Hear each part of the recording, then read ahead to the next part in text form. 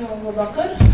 Pirms 2 nedēļām mēs aizsākām jaunu sarunu ciklu par valodu un mūziku, kuras pamatmērķis, šī cikla pamatmērķis ir brīvā formā aicināt gan mūziķus, gan mūzikas vidē pietuvinātus cilvēkus sarunāties par to, kādas tad īsti ir valodas un mūzikas attiecības. Un, no vienas puses, tad, kad lektorija organizatori izvēlējās šādu tēmu, it kā pirmajā brīdī, kas varētu šķist jau tāda labi zināma un varbūt arī reizēm pārunāta, tā galvenais mērķis bija interesantums.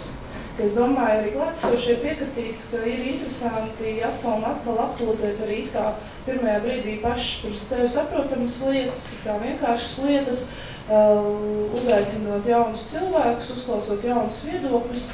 Un šādas pārunas, šādas sarunas vienmēr arī ļauj uz kaut ko paskatīties no jauna. Protams, nekāda revolūcija nav iespējama un nav arī paredzēta, bet arī šovakar mēs turpināsim gan iepriekšējā reizē aizsāktās tēmas, gan arī pievērsīsimies kaut kam nedaudz citam. Un šovakar uz sarunu mēs esam aicinājuši vairākus gan mūziķus, gan arī citus mūzikas vidas darboņus, proti gan Gas of Latvia līderi, Andris Indāņu. Ar mums sarunāsies arī grupas soundtrackēda mūziķis Lauris Ābele, radio NABA raidījumu mūsu muzejas vadītājs Ingus Bērziņš, kurš ir sadarbojies ar daudziem mūziķiem dziesmu, tekstu rakstīšanā un radīšanā. Runās arī Jans Jansons, kurš sev vēlējās pieteikt kā mūzikas sociāla antropologs, bet mēs visi zinām arī viņa dalību mūzikas projektā Apziņas parazīti. Esam uz sarunu aicinājuši arī grupas Voiceks Voiska, jau leģendārs tā iemesla pēc, ka grupa ir paziņojusi par savas darbības pārtraukšanu līderi Juris Mežeckis, un arī ar mums sarunāsies un šovakar savā viedoklī dalīsies hip-hop kultūras pārstāvis Skutelis.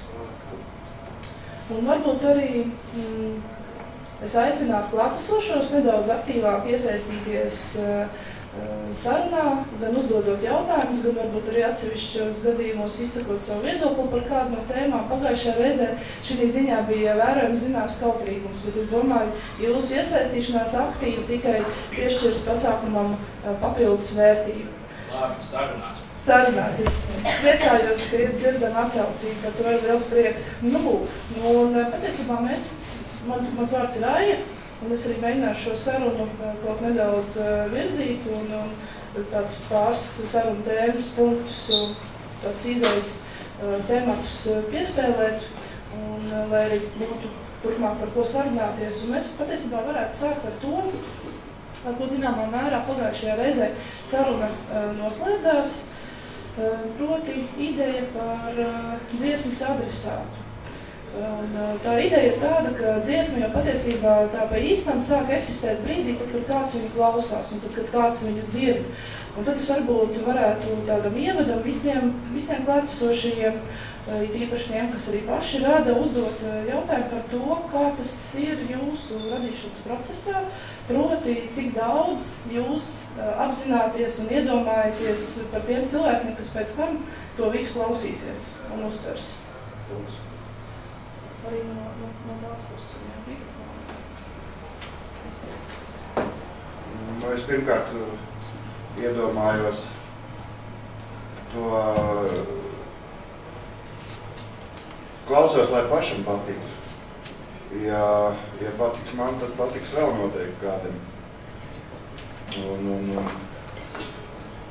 ja tas kāds tam dzird un saka, jā, forši, tad ir lieliski. Tā kā pirmkārt jau pats. Jā, manuprāt, atkal ir tas, kad jebkuram ir ausis, jebkurš jau arī dzirdējis, bet tas, ko mēs teiksim, dziedāsim, spēlēsim, tiks sadzirdēts un tiks dziedāts pretī, tad būs visu laiku. Es laikam esmu pats pirmais savs klausītājs, tā mērā kaut kas pasaka, vai nav tas teksts pietiekami atbilstoši tam, ko es vēlos pateikt dziesmās, bet Nu jā, vienmēr ir tā, ka dziesmas sāk eksistēt, tad, kad kāds viņu sadzird, nevis vienkārši noklausās, bet sadzird kaut ko vairāk, ko es esmu mēģinājis tajā dziesmā pateikt. Tāpēc jā, es domāju par tādām lietām, kā es izveidošu to tekstu un kā klausītājs uztvers vai neuztvers manis pateikto. Tāpēc par to domāju. Man kaut kā ir tā sajūta, ka pamatā tomēr droši vien tā auditorija ir tie, kuriem ir līdzīga pieredze, jo, ja kaut kas ir mēģināts pavēstīt, un te droši vien atšķiros no kolēģiem kungiem, jo es pats neko nemāku muzikāli, man ir lācis uz ausīm, un es tikai esmu piedalījies kaut kādu mūzikas produktu tapšanā tikai kā teksta kontribūtors, tad tas mans mēģinājums tiem, kas tālāk to vēstīs caur melodiju un caur izpildījumu, es esmu mēģinājis iebarot kaut kādu to savu pieredzi, cerot, ka tā mana pieredze var aizskart kaut kādu cilvēku loku, kuriem kaut kas ir dzīvē sanāca līdzīgi, iespējams tādā ļoti vienkāršā, primitīvā izpratnē varbūt viņiem jau nav jābūt nonākušiem tai pašā situācijā, kas man, bet viņiem kaut kādas līdzīgas emocijas noteikti kaut kad ir uzviļņojušas, un pēc tam pētot to rezultātu izskatās, ka jā, tie, kas ir izgājuši caur līdzīgām emocijām, tie arī priecājās, ka kāds kaut ko ir varējis tādu pateikt. Jā, mums ir tā, ka mēs nerakstām himnas un nerakstām hitus. Ja viņi par tādiem kļūst, droši vien tas ir jau auditorijas nopelns. Tas, kas tur iekšā ir, tas ir jārāda principā nāk, un nav tā, ka mums kaut kādai vienai konkrētai auditorijai tas viss tā kā radīts vai taimāts ar domu, tā kā tad, kad mēs kaut ko radām, mēs tiešām reti domājam par to klausītāju, un ja mēs domājam par klausītāju, droši vien visi tie mūsu skaņdarbi būtu instrumentāli bez kaut kādām lirikām vai tekstiem vai kaut kā tām. Mēs varbūt no tāda pragmatiskāka viedokļa arī pievienotas vairāk Ingusam. Tīri no tā, ka manā gadījumā mēs saunārkēdam pie leģionas, mēs uztveram vairāk kā mūzika, kā tāda translācija. Respektīvi, mēs, protams, vienmēr domājam par klausītāju, kā mēs viņu manipulēsim, jo es arī paredzu, ka mūsu klausītājs grib, lai viņi kaut kādā veidā manipulē. Un līdz ar to, tā kā, kad kaut kas tiek radīts, vienmēr tiek domāts, kā tas iedarbosies. Gan, teiksim, skaņas līmeņi, vai tur būs zemes frekvences, vai tur būs ļoti augsts frekvences, vai muzikāli, piemēram, tā skaņa, ja viņi atgādina, piemēram, tā doma ir, viņi, piemēram, tāds skaņas vilnis, kas kāpēc atgādina, piemēram, kā kuģis ienāk ostā, piemēram. Tad arī, piemēram, teksts būs tādā, un kā dabūt skatītājiem kaut kādu sajūtu. Protams, mēs par to vienmēr domājam. Varbūt, ko es gribēju piebilst, cik es internetā redzēju iepriekšējo sarunu, kad bija daudz diskutēts par to, tā kā, vai ir jāatsacer tekstu latviski vai angliski, un jautājums bija par to adresātu. Tad es domāju, ka jebkurai grupai tas ir elementārs jautājums, vienkārši, ja grupa apzinās to savu adresātu, ja viņi, piemēram, grib spēlēt, sniegt savu mūziku tikai Latvijā, protams, viņiem jāspēlē latviski, bet ja viņiem, piemēram, plāns, es nezinu, piemēram, ir kaut kur Alūksnē viens īpatnīts, jā, viņam ir doma biedri, viņi spēlē kaut kādu Alūksnes stoneroku. Viņi zina, ka Amerikā arī tāda paša, piemēram, īpatnīša, un viņi tā internetu palīdzība ar bandcamp, vai ko viņi var to savu mūziku nodot tālāk. Es nezinu, kādu vēl pēc, lai viņi nedziedāt angliski, tas ir. Viņi var to droši darīt, un nav tāda likuma, tas ir tīri. Ja viņi saprot to savu adresātu, ka tur būs vēl tādas īpatniešu grupas, un mēs viņiem gribam pievienoties, vai gluži pretēji, piemēram, pamatstraumas mūzika kaut kāda, un ir, piemēram, kādam ienāk prātā, ka viņš būs nākošais Justins Timberlakes, un man pilnīgi vienalga, man liekas, nav kāda argumenta, kāpēc viņš nemēģināt, kāpēc tā netiektos. tādā ziņā, ja skaidri tiek definēts, ko mēs gribam un kā uzrunāt, tad valoda tikai izteiksmes līdzeklis. Protams, mēs šeit varam diskutēt, un es absolūti pievienojos, ka savā valodā var izteikties vislabāk, bet pamatskāmas mūzikā tas absolūti nav nepieciešams. Mēs runājam konkrēti par šī gadījumā tavu pieredzi, grupas Sonderkēta pieredzi, man šķiet, ka, ja es nemaldos, tu varētu labot, ir tikai 2 gadījumi, kad Sonderkēta ir dziedājusi latviski. Tas bija viens piemērs bija tautas dziesmas apdari, kuru jūs veidojāt, ja es nemaldos, vienam no jauno mūzikas grupu koncertam, konkursam, kad jūs tikko sākāt savu darbību, un otra ir dalība Anžona projektā Strāvoklis, kad arī jums ir dziesma ar tekstu latviešu valodā. Vispārējais abi 2 albumi, gan arī 3., kas tagad ir jau tapšanas procesā, jau noslēgumā ir tikai vienīgi angliski, tad kāda ir tā Sonderkēta pieeja adresātam un kāda ir jūsu izvēle par labu teksta? Jūs gadījumā, es domāju, ka teksts visnotaļ ir pakļauts mūzikai pilnībā, arī uzstāšanās laikā. Tāds ir tas mērķis, piemēram, ja mēs spēlētu kaut kādu bardu mūziku, tad visnotaļ tur, kur, vai piemēram hip-hopijā, kur teksts ir kā pašā priekšā, tad viennozīmē mēs to darīt latviski. Mūsu gadījumā teksts ir tikai tādu tēmu noskaņas iezīmējums, bet mēs godīgi esam daudz diskutējuši, sevišķi pēc Andžoņa projekta skaņdarba par to, ka liela jauda ir izteikties latviski, bet tā kā mēs esam tādi, pagaidām tas nav nekā biznesa ziņā mums veiksmīgi atspēlēs, bet mēs tomēr koncertējam Igaunijā, Lietuvā, Krievijā, kaut kur esam tur pa Eiropas maziem klubiņiem braukājuši kaut 2 reizes. Un joprojām plānojam kaut ko tādu darīt. Līdz ar to mēs esam izvēlējušies to universālāko izteiksmes veidu, kas ir angļu valoda. Man pašam, godīgi sakot, tāda mūzika es klausos nebūtu svarīgi, varbūt kāds gluži tas teksts ir, bet pirms uzdot jautājumu hip-hop pārstāvim, pirms poļu hip-hops, cik viņš daudz mums var uzrunāt, vai, es zinu, franču hip-hops, man viņš uzjautrina vairāk, es man dzirdu. Uzjautrina? Kāpēc uzjautrina? Es nezinu, vienkārši tas, ka es neko nesaprotu, kas tur ir, un es dzirdu tikai valodas. Es arī neko nesaprotu no franču hip-hopa, no franču valodas, es neprotu franču valodu, bet daudz jau ko var pateikt arī pēc ritmikas. Cik labi tas teksts plūst, cik valodas bagātība tiek labi izveidota struktūrā, kas pārto par tekstu. Tik daudz es varu pateikt gan par poļu hip-hop, gan par franču hip-hop, bet no domas, no vēstījuma, jā, tur es varu ķept tikai noskaidrot. Tieši tāpat, pirms es klausos, ka es saprotu, ka tas teksts ir svarīgs. Es jau dzirdu tikai tās valodas skaņas, kuras man bieži vien vai nu atcet optus līdzīgs latviešu vārdamīgi vai viens kaut kam tam. Es biju tā, domāju, uzjautinu, ka es dzirdu tikai viņu kā instrumentu, un ja viņš ir diezgan tā monotoni... Bet hip-hopā, jebkurā repa dziesmā, vokāls ir mūzikas instruments. Vokāls ir viens no veidiem, viens no līdzekļiem, kas veido dziesmas melodiju. Tas ir jāapzinās. Neviena repa dziesma nav veidot, ka ir ritms, beats un ir atsevišķi vokāls. Tā ir slikta dziesma, ja tā kāds to veidot. Vokāls vienmēr ir mūzikas instruments, kas papildina. Vārdu mūzikā, hip-hopā, viņš ir... Bet, ja viņš nav vai ja viņš ir vājš, tad tas ir, man liekas, tas tāda, es nezinu, cik procents no tā skaņdarba. Respektīvi, ja mēs pieminam kaut kādu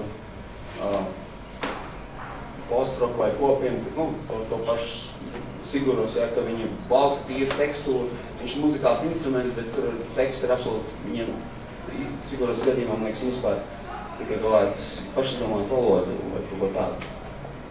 Un balsa vairāk kā tekstūra, kā instruments, kas ieskanās. Savukārt, man liekas, ka hip-hopā, ja mēs klausamies franču hip-hopu, sanāk līdzīgs efekts, bet tomēr, ja tu klausies savā valodā un tu dabūni visu to valodas, to sāli ar visām, piemēram, valodas ideogrammām vispārējo, tur ir tā jauda viss. Es domāju, ka tas ir jautājums par to, kāpēc tu radi mūziku. Ko tu gribi izdarīt ar savas mūzikas klausītāju. Man teiksim, ir svarīgi, lai cilvēki saprot to, ko es saku, jo es esmu tas, ko es saku, un esmu atbildīgs par saviem vārdiem. Un pirmkārt, es rakstu sev un saviem tuvākajiem cilvēkiem. Attiecīgi, es rakstu tikai latviski. Kāpēc? Tāpēc, ka tas būtu absolūts absurds un klaunāti, ja es rakstītu angliski, jo es nerunāju angliski ar saviem draugiem. Man biedri arī nerunā ikdienā angliski. Mēs runājam dzimtajā valodā, tāpēc mēs radam mūziku paši no hip-hop, lielākoties latviešu valodā, tādiem dažiem sliktiem piemēriem. Vai tu pieļauj, ka līdz ar to latviešiem nekad nebūtu jābūt, piemēram, vienā topā ar, es nezinu, žanru korifējiem? Kas ir žanru korifēji? Es nezinu, es saprotu, ka katram baigā hip-hopā ir, kas skaitās, kas neskaitās, jā, tāpat kā jebkur. Es nezinu, kas savu žanru korifēji piemērs. Ja tu domā, ka vajag kaut kāda valodas barjera, sadarbojoties, teiksim, ar, rādot savu mūziku? Es piemēram nezinu, vai tev patīk pastarājums, jā, bet, piemēram, kad viņi, topā, pieņemsim, jā, tāpēc es negribēju minēt, bet, piemēram, ir topā pastarājums, un trešais, piemēram, ir Jānis no Latvijas, jā, vai, ja Jānis dzirdās tikai latviski, vai ir iespējams, kad viņš nonāks kādreiz topā kopā ar pastarājums, piemēram, apvienotās karalists vai kaut kādā ASV topā? Es domāju, ka viss ir iespējams, bet savu naudu es neliktu uz tādā derībām, ka viņš kādreiz nonāks tajā topā pie pastarājums. Jo tur ir valodas robeža vienkārši, cilvēki nesapratīs. Es tev absolūti tikai tajā ziņā, bet es domāju jā, bet ja viņš dzirdētu angliski, piemēram, jo vienkārši man liekas, ka šausmīgi bīstam pateikt, ka nevajag muzicēt angliski, bet vai viņam vajag dzirdēt angliski? Ja viņš grib nonākt tajā topā pie pastarājums, man spēs, vai viņš dzird angliski, vāciski, franciski, spāniski, vienalga, ķīniski, tagad jau ķīnas tirgus kūšot ļoti plaši, japāniski. Man tā liekas, ja Latvijas grib dzēt ķīniešu valodā, man liekas, viņš to dara, un ja viņš būs tur Pekinā top koncertos, kāpēc nē? Ja var vēl komentēt, tad šķiet, ka jūsu sarunā parādījās arī viena tāda būtiska tēma, cik ļoti mūzikas žanrs, tūlīt arī būs iespēja uzdot jautājumus, tūlīt tas, cik ļoti mūzikas žanrs, kurā konkrētais cilvēks, katrs no jums darbojas, ietekmē to, kāds ir teksts, un attiecīgi arī ietekmē to, kāda ir teksta funkcija. Tā, tas ir tāds neliels kopsavilkums, bet tad varbūt, jā, tiešām uzreiz, ja ir jautājumi, mēs varam uzdot un...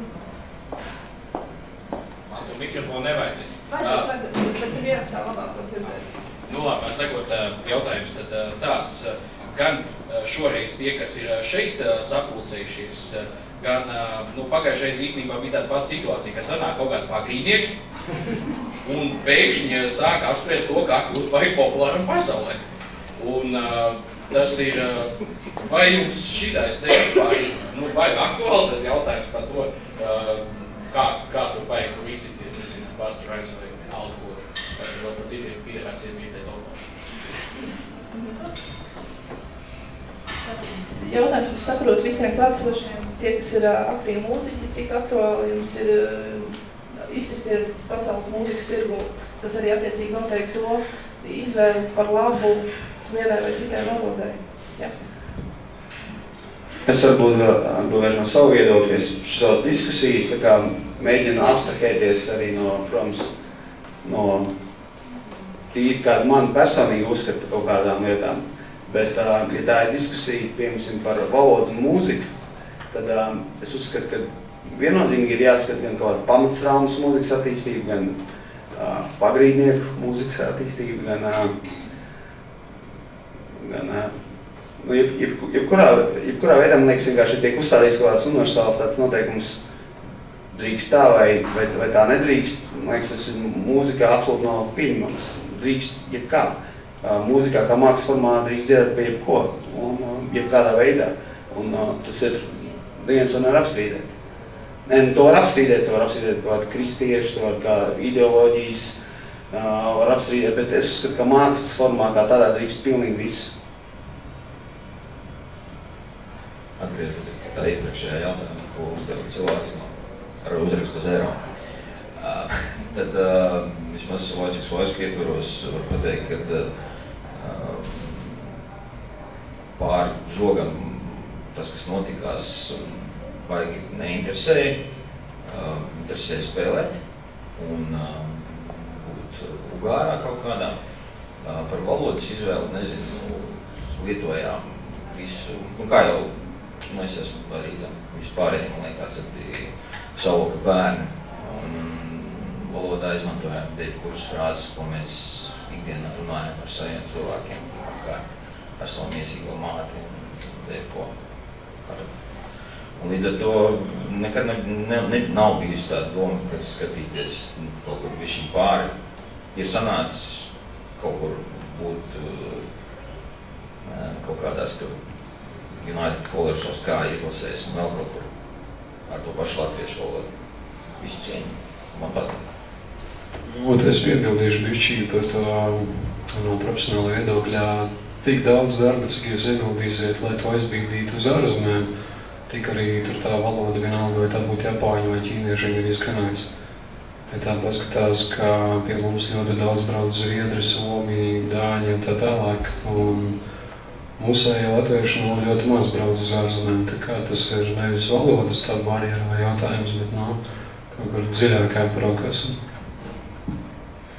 Es jau uzdrošinošos uzminēt, ko cilvēks no auditorijas drusku ietvēra tajā jautājumā. Man liekas, ka jautājums netik daudz bija par neformāļiem pretstatā ārzemēm un pastarājumiem, bet vispār par komercijas klātbūtni kaut kādā radīšanas procesā, un tikpat labi tur pretī var nebūt arī pastarājums, bet daudz, manuprāt, relevantāk un būtiskāk lieta neformāļi pret to rača zemi, kas mums ir šeit pat apkārt.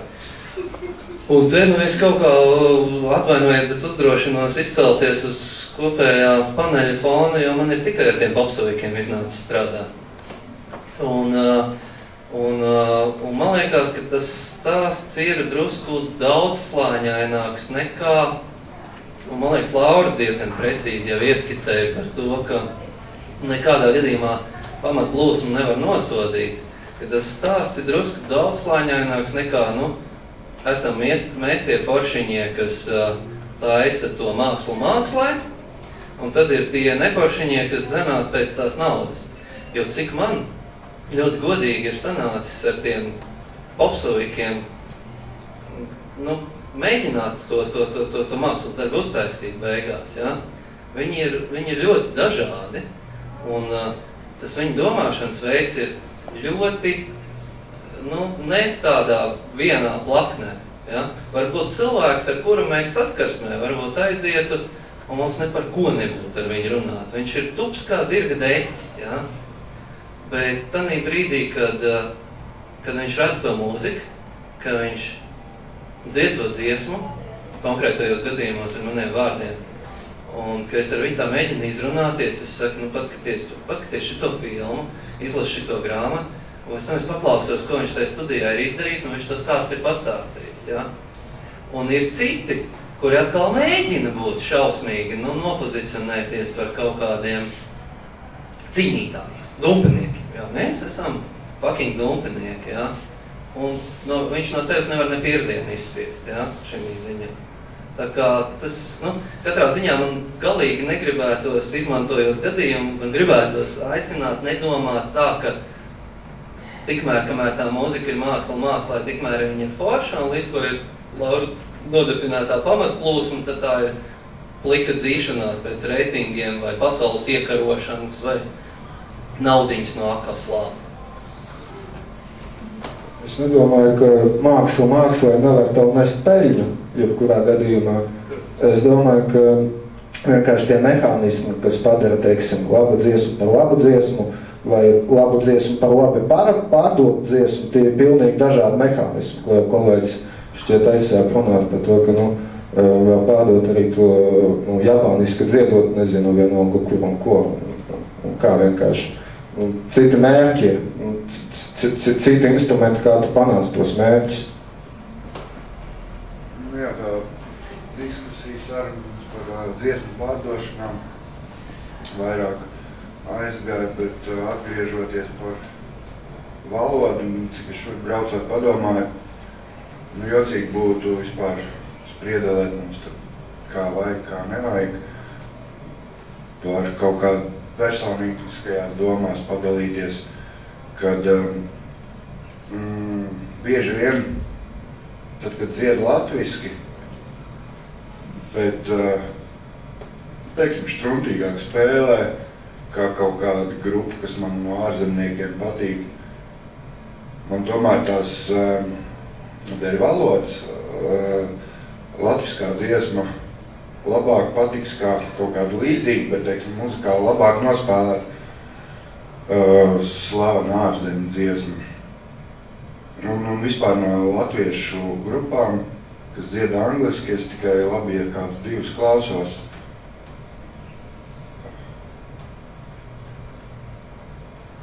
Tas būtu tas personiskais viedoklis. Manuprāt, noteikti labāk strādās tā dziesma, kas skan latviski, latviešu auditorijā. Tai pašā laikā, protams, ja tu spēlē ārzemēs un ja tava auditorija nav, kā tas ir bieži vien kaut kādiem maz pazīstamiem specifiskiem žanriem, tā auditorija nav vienā valstī, viņi ir pa visu pasauli. Protams, ka tu saprotamāk kļūsi angliski dziedot.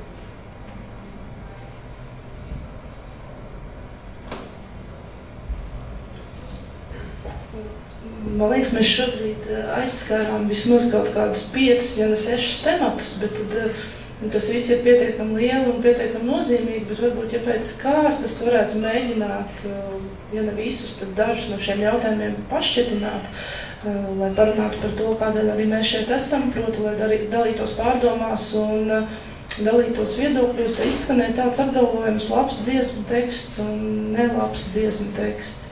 Varbūt mēs varētu nedaudz apstāties pie tā, vai vispār ir iespējams noteikt kaut kādas vispārīgas, ja ne definīcijas, tad vismaz atsevišķas pazīmes, pēc kurām būtu skaidrs, ka dziesmu teksts ir vai nav labs.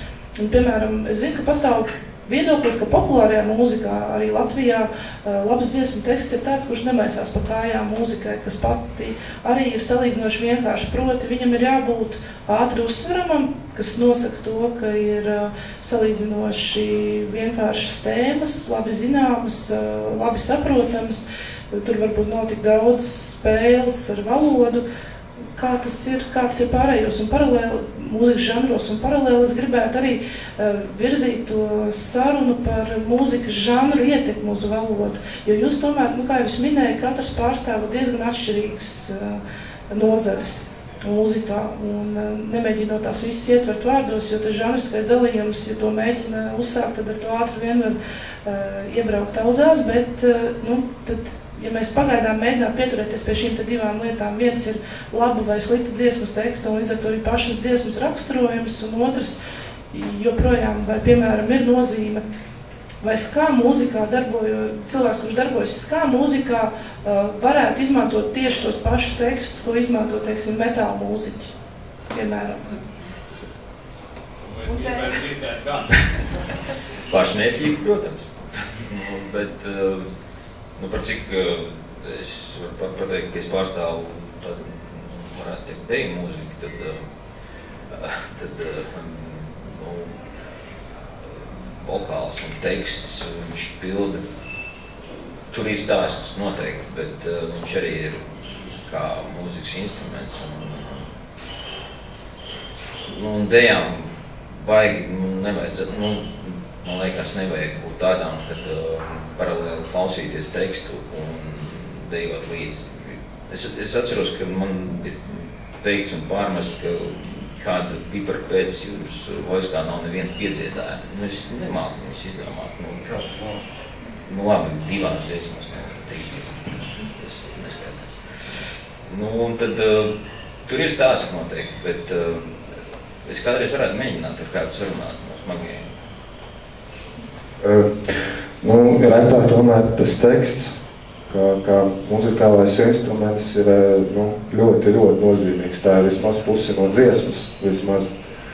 Un attiecīgi arī labam tekstam ir savi vērtēšanas kritēriji, bet lielākoties tos apzinās tie paši MC un vai bītnieki, tie, kas strādā konkrētajā mūzikā, konkrēti hip-hopā manā gadījumā. Bet cilvēkam no malas arī hip-hopā repa teksts, es domāju, tiek vērtēts lielākoties vienkārši pēc tā, vai tas labi skan, vai tas neskan labi, ritmiski uz bītu. Lai gan, kā jau es tikko teicu, kolēģu starpā ir ļoti interesanti un sīkumaini tas viss izdiskutēts simtiem reižu, kas padara tekstu par, repa tekstu par labu vai par sliktu, un kā to būvēt labāk un vēl labāk. Varbūt nav tā, ka visu laiku sanāk tāda braukšana nedaudz pa virsu. Mēs varētu, piemēram, tas, ko tu pateici, un nedaudz izvērst to, ko tu pastāstīji. Tu teici, diskusijas ir notikušas, un hip-hops nenoliedzami ir tām kultūra un kultūras vide, kur teksts, kā jau arī sākumā tu minēji, nepārprotami dominē pār muzikālo skanējumu un visu pārējo. Tad, ja reiz šīs sarunas ir bijušas, tad pie kādiem secinājumiem jūs esat nonākuši? Tas ir tehniskās lietas, teiksim, ja cilvēks no malas klausās hip-hop dziesmu, es domāju, viņš nenovērtēs, vai es 4 esmu sarīmējis visas rindu, 4 rindas sarīmēts rindu pret rindu, vai es esmu sarīmējis katrā rindā pēdējās 4 vai 5 zilbas. Jo klausītājs no malas vienkārši uztvers, vai tas skan labi, vai tas neskan labi. Kolēģis novērtēs, viņš saklausīs, ka ir sarīmēta rinda pret rindu, teiksim. 4 rindas pēc kādas sarīmēt savā starpā pilnīgi, katru zilbu pret zilbu. To ir tehniski grūti izdarīt. Tas ir smags darbs izveidot to tekstu. Bet klausītājs no malas joprojām uzstāst vienkārši vai skan vai neskan ritmiski, un viss viņš tajās detaļās neiedziļināsies. Bet es arī negribu kaut kā nostādīt to savu vidi kaut kā augstāk par, es visu laiku vienkārši saku cilvēks no malas, tas tā, var izklausīties, ka es domāju kaut ko sliktu, es nedomāju neko sliktu. Es domāju, ka ir vienkārši tādi tehniski paņēmieni konkrētajā mūzikā, ko es rādu, ko pa īstam spēj novērtēt tikai cilvēks, kas arī ikdienā nodarbojas ar kaut ko līdzīgu, kas dzīvo līdzīgā valodas telpā kā es, kas arī līdzīgi strādā ar tekstu. Un jā, tāpēc es saku to cilvēks no malas, es to nedomāju slikti. Es nezinu, ja ir tik intensīva sadarbība ar tekstu, tad cik lielā mērā tu jau kļūsti no mūziķa par teksta radītāju. Man šķiet, ka jaunā albuma sakarā, kas ir izskanēja ar informāciju par to, ka tiek gatavots, es nezinu, vai jau ir iznācis tev stāstu krājums. Nav iznācis stāstu krājums. Varbūt kādreiz es tik mazu piebildu pie tā, ko tu teici, es sev neuzskatu par mūziķu. Es neesmu mūziķis, jūs man varat priekšā nolikt klavieres bungas, es neko labu no tā neradīšu, bet iedodiet man papīra lapu un pildspalvu, un es radīšu kaut ko fantastisku. Jūs varat smieties vai nesmieties, bet cilvēki, kas strādā to tekstu tā kā es, viņi to novērtē. Un varbūt es esmu piedzimis veiksmes spekliņā, bet konkrēti manā gadījumā man novērtē arī cilvēki no malas un klausītāji. Par šo pašu tēmu, par žanra nozīmi, tajā, cik hierarhiskas ir attiecības valodai ar mūziku, varbūt var, piemēram, Lauris padalīties, kurš tad attiecīgi pārstāvētu pilnīgi citu pieeju.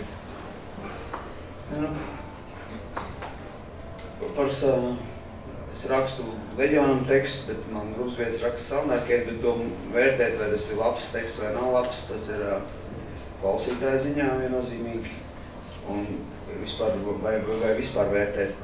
Bet personīgi mans viedoklis par to, kas ir labs teksts, ir Māris Čaklais. Vienās dzejdienās teica ievadrunu, kura bija labs izdotā diskā arī, un to no galvas tagad to visu viņa runu, bet viņš teica, ja klausītājs kaut ko var vairāk uzzināt par dzīvi no tā teksta, tad tas ir labs teksts, un tas pietrūkst. Māra Čakla uzskats ir. Es tam varu pievienoties, jo ja tas tomēr kā literārs kaut kāds ziņojums, tad tie, tā kā Ingus arī teica, mūsu rekvizīti, mūsu pieredze ar tā darba pieredze, rekvizītiem, tur, kur viņi pārklājās, tad, kad divi apļi, tur pa vidu arī notiek tas mākslas darbs. Tur viņš realizējās. Un, ja, piemēram, es lasu par 17. gadsimta biznesa pamatiem grāmatu, man nekādi rekvizīti ar tādu grāmatu nepārklājās, vai, piemēram, dziesmas teksts būtu par to. Un tas mākslas darbs kaut kāda aktivitātes ar mani un to mākslas darbu nekāda tur nebūs. Es viņu vienkārši nesapratīšu. Kādi tie žanrus, kā nosaka, kāda ir piemēram, dziesmas tekstu, nu, es domāju, ir jānošķir vienkārši kaut kāds narratīvs, ja, piemēram, ko mēs pieņemsim, tas ir tāds klasisks dziesmas teksts, tad ir, jo, piemēram, abstraktāks ar žanrus, jau vairāk ir, piemēram, teksts apziņas plūsmas kaut kādā virzienā, jānošķir noteikti būtu kaut kādas tīras sociāls, politisks ziņojums, nu, nezinu, kaut vai visi zina Rage Against the Machine, vai arī daudz varianti ir, ja, kur jau pati grupa sāk runāt pēc tam, piemēram, Rage Against the Machine gadījumā, kas tad ir svarīgāks, tas viņa sociālais ziņojums vai mūzika, un tā viņa beigās izjuka. Vai arī, piemēram, kas bieži vien ir populārā tajā pamatsraumas mūzikā, bet tad ne tikai kaut tā, piemēram, arī mēs varam kaut kā Kraftwerk vai nav, ka kaut kāda asprātīga vārdu spēle, ja, kurā nav nekāds īstenībā ziņojums, tas ir tikai tāda rotaļa, muzikāli kopā ar ritmu, viņa cilvēkiem rada labu lomu, un tas, piemēram, ir tā teksta uzdevums. Respektīvi, es nezinu, ja, piemēram, kāda fana pie Britney Spears dziesmas sāk raudāt, vai kāds vecs standiņi klausās šlāgeru, un viņi sāk raudāt, viņa ir emocionāls pārdzīvojums, vai gluži pretēji kaut kāds tīņas piedzīvo pie kaut kādas rokgrupas orgasmu, vai ko. Nu, tas mākslas darbs notiek tajā brīdī, un tas teksts, acīm redzot, ir labs priekš viņu. Nu, priekš manis, piemēram, viņš nav labs. Tas ir šausmīgi tāds individuāls vērtējums, man liekas. Un līdz ar to labu tekstu tikai nosaka klausītājs, ne jau pats mūzikas. Bet tā, varbūt jautājumi no zāles pārmaiņas pēc? Jā, šis jautājums varbūt vairāk būs tieši par soundtrack daļradi. Skatoties uz Džeklopa albumu, nezinu, vai tā izklausās tikai man, bet tomēr tur ir jūtams, ka tas teksts skan tomēr klusāk nekā tā mūzika. Nu, kaut kā tas tā ir salikts, vai tas ir veidots apzināti, vai teiksim, tā mūzika iet prioritāri, jo tomēr, ja skatāmies uz tiem tekstiem, viņi, nu, nav gluži tādi ne par ko, un arī tie teksti ir pietiekami svarīgi. Tad vai tas, nu, kaut kā tas skaļuma sakārtojums, vai tas ir apzināti veidots, lai tas klausīties, pirms saņem to muzikālo un cenšas iedzināties tajā tekstā, vai tas teksts ir tikai pakārtots tajā mūzikai? Tas bija absolūti apzināti, tas kāds. Mēs gribējām vienkārši, lai ir, protams, ka tajā tekstā ir kaut kāda noskaņa, bet lai viņš nav, lai mūzika ir pirmais, ko, tieši, kā jūs teicāt, mūzika ir pirmais, ko klausītājs saņem, un tas teksts ir vienkārši kā, nu, vokāls ir iemiksēts tā, lai viņš ir būtībā vairāk tā kā fonā. Nu jā, bet tas arī tāda, arī varbūt, piemēram, konceptuāls gājiens no mūsu puses, daudziem viņš nepatīk, es zinu, bet ja tas varbūt nav gluži par dziesmas tekstu, ja ko grūti vērtēt vai par mūziku, bet jebkurā gadījumā mēs vienmēr mēģinām, es domāju, ka jebkurš tā mēģina radīt tādu mūziku, ko pats gribētu dzirdēt. Ja tu, piemēram, radi kaut ko tu pats negribi dzirdēt, tad tu viņu izsvītro no tās, es domāju, no tās. Tas ir tā iekšējā kaut kāda ētika un tas, ka tu vari teikt, ka tu biji taisnīgs pret sevi. Jo, ja tu spēlē kaut ko tu beigās tā kā es izdomāju, nu, piemēram, viņu radīs, bet domāju, jā, tikai tāpēc, ka es radīju un viņš jāspēlē, tad arī, es domāju, ka klausītājs bieži vien jūt, ka tur kaut kas nav patiesa un kaut kas nav tīrs. Bet tas viss tādā, es domāju, tīri intuitīvā ziņā, jo bieži vien to var skatīties var nejust, bet tas vairāk ir katru mākslinieku iekšējais ētiskais jautājums, jo jebkura mākslas forma mūsdienās viņi ir kaut kādā veidā korumpēta un cik lielā mērā tas ir tīri iekšējais mākslinieka ētikas jautājums. Lēk metāls nav? Es domāju, absolūti ir. Viņi ir tie kādreiz varbūt nē, bet tie āksti, kas ir mūsdienās, tur ir vienkārši tas ir nožēlojami. Un es zinu, kad Vraks no Burzuma to klāji izsaka, un es personīgi uzskatu viņu par vienīgo, kas vēl tur kaut cik black metal ar daudziem jauniem aktiem, nu, kas ir parādījušies skatuvē. Bet kaut kādi visi tie, nezinu, pie tam vispār kā var būt black metals kaut kādā topā, un viņi sauc par black metalstiem, un viņi ir topos. Tas, man liekas, black metals tika radīts kā absolūti pretstats tām visām metāla skatuvē, kas pastāvēja, bet viņi tagad kļūs jau pa vienu no tādām, varētu teikt, nu, ar pamatstraumas parādībām. Protams, black metals plaši jēdziens ir, tad mēs varam diskutēt par dažādām žanru pārstāvošām grupām. Kamēr es neesmu aizmirsis Laurim, noteikti un Salonarkēdu vajadzētu kādā paša koncertā nostāties zālē skatītājos, lai viņš, teiksim, izjūt to mākslas formu, ko Olivers uz skaņapultas satēs. Jā, nu, tā nav sūdzība vai pārmetums, jo man personīgi dažos koncertos ir bijis tā, ka baigi labā sajūta, ka tās ausis vienkārši bam un ir cieta un tāda savāda sajūta ir. Un citos koncertos vienkārši ir tā, ka, nu, liekas, ka pārāk skaļā vai kaut kā tā, bet, nu, kaut kāds baudījums ir no tā, ka tur iegriež ausīs. Tas bija viens, un pa tēmu nav viena tāda autoritatīva viedokļa, kas, teiksim, pateiktu visiem zālē sēdošiem, ka šitas ir teksts labs un šitas ir teksts slikts. Katram būs kaut kāds autoritatīvs džeks, vienam tas būs Čaklēs, vienam tas būs Skūtelis, vienam tas būs Anžuns, vienam tas būs Jānis Daugavietis, un tā tālāk. Teiksim, nezinās tos cilvēkus vai to autoritāti, no viņam būs tukša skaņa, tur kaut kāds Skūtelis, kas viņš ir. No sevis tā man ienāca prātā. Un vēl pirms pāris dienām es paklausījos Gas of Latvia, vienu veco mūziku. Un tur no tā teksta bija tikai 4 vārdi. Saules spīd spoži.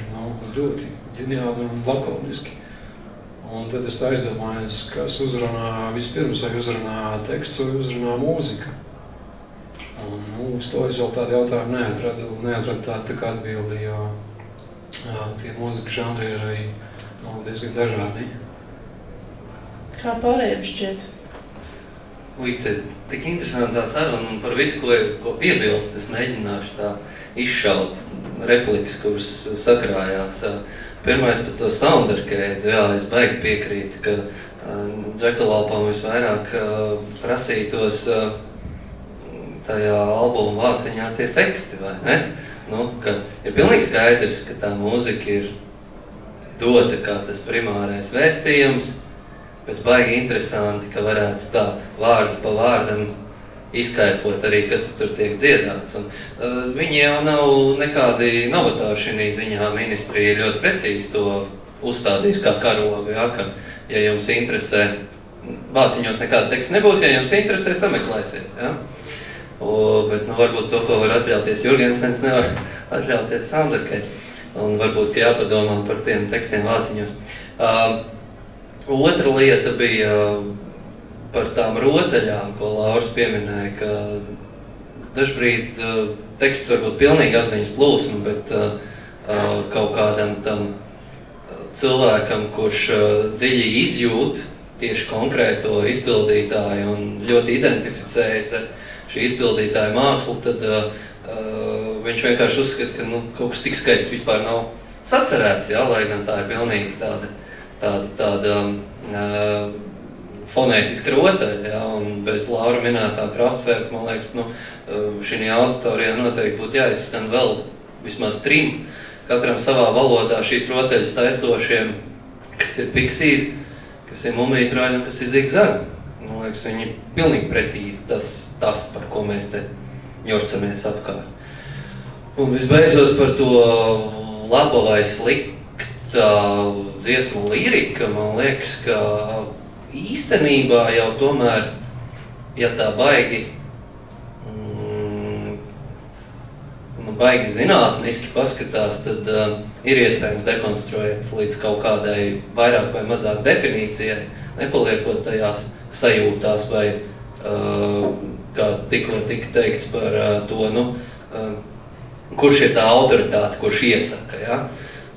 Jo tur jau nekas neatšķirās, manuprāt, no jebkur citur mākslas veidos tajā, kā mēs nosakām, kas ir kvalitatīvs un kas ir virspusējs. Vienalga, vai tā ir glezniecība, vai tā ir skatuves māksla, vai jebkas cits, jā, ieskaitot mūzika un mūzikas teksti, jā, ka ir kaut kāds parametru kopums, tas ir kaut kāds kultūra konteksts, jā, ka tu sadzirdi kaut kāds atsaucas uz kaut kādām lietām.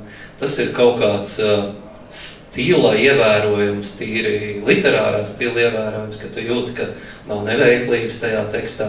Un beigās, man liekas, tas ir atkarīgs no klausītāja izglītotības, ka pie kaut kāda izglītotības līmeņa tu saproti, šis ir kvalitatīvs darbs, un šitais nav. Un tagad, lai apgāstu visu, ko es tikko pateicu, pilnīgi piekrītu Laurim atkal, kuru reizi es jau to saku, ka, ja jūs zinātu, cik bieži man ir nācies saskarties ar meitenēm, kuras ir ļoti dziļi Latvijas underground vidē, viņas ļoti mīl Soundarcade, Gas of Latvia, Hospitāļu ielu, vienalga ko visu, jā, bet tanī brīdī, kad pie kaut kādas konkrētiem apstākļiem un konteksta kaut kādā uz rīta pusi situācijā viņas izdzirda pusauģu gados vietējās mazpilsētas diskotēkā skanējušo opus pro rozā lietu, kā viņas izkūst. Jā, un līdz ar to, ko mēs te par labs, nelabs teksts. Cik cilvēki tik viedokļi par tiem dziesmu tekstiem un cik daudz jūs dodat iespēju klausītājiem tos uzzināt, kā varbūt kā jums šķiet, iespējams ir nepieciešams nodalīt dziesmu tekstu uztveršanu koncertā, kas ir paredzēts jau primāri pavisam citu emociju gūšanai un citiem iespējiem, un pavisam savādāk tas ir sēžot mājās, klausoties disku, meklējot internetā informāciju, piemēram, cik jūs daudz dodat iespēju saviem klausītājiem, faniem, meitenēm vai puišiem iepazīties ar dziesmu tekstiem, un cik daudz viņiem ir patiešām apzināti jāiegulda laiks un enerģija un pūls, lai kaut ko noskaidrot par to, ko tad jūs īsti vēstat.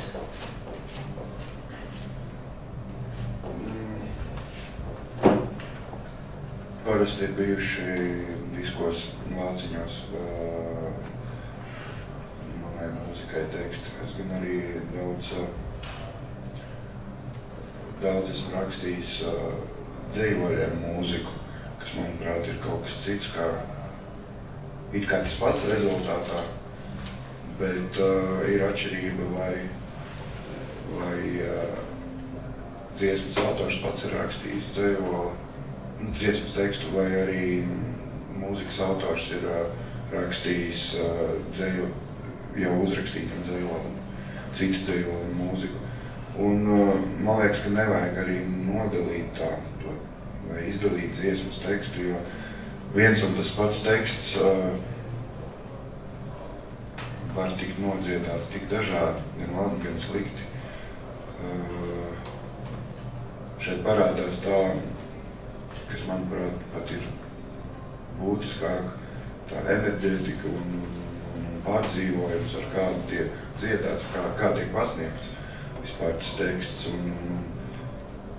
Es pieļauju, ka riktīgs stulbs teksts var tikt ģeniāli pasniegts un otrādi.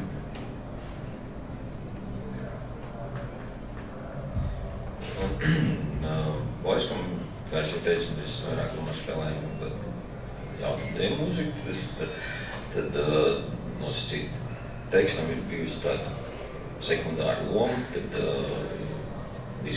diskā pašā teksta nav. Kā gan es varētu tur, teiksim, likt dziesmu tekstus, ja man liekas, vai divas vairākas dziesmas, kas konkrēti no koncerta datuma, pieņemsim, ir mainījuši apzināti savu tekstu. Būtībā es iepazīstos ar ziņu portālos notiekošo, un tad tas viss tur arī ir. Forši tev ir dzīvā mūzika, vistiešākajā izpratnē, ka mainās dziesmas.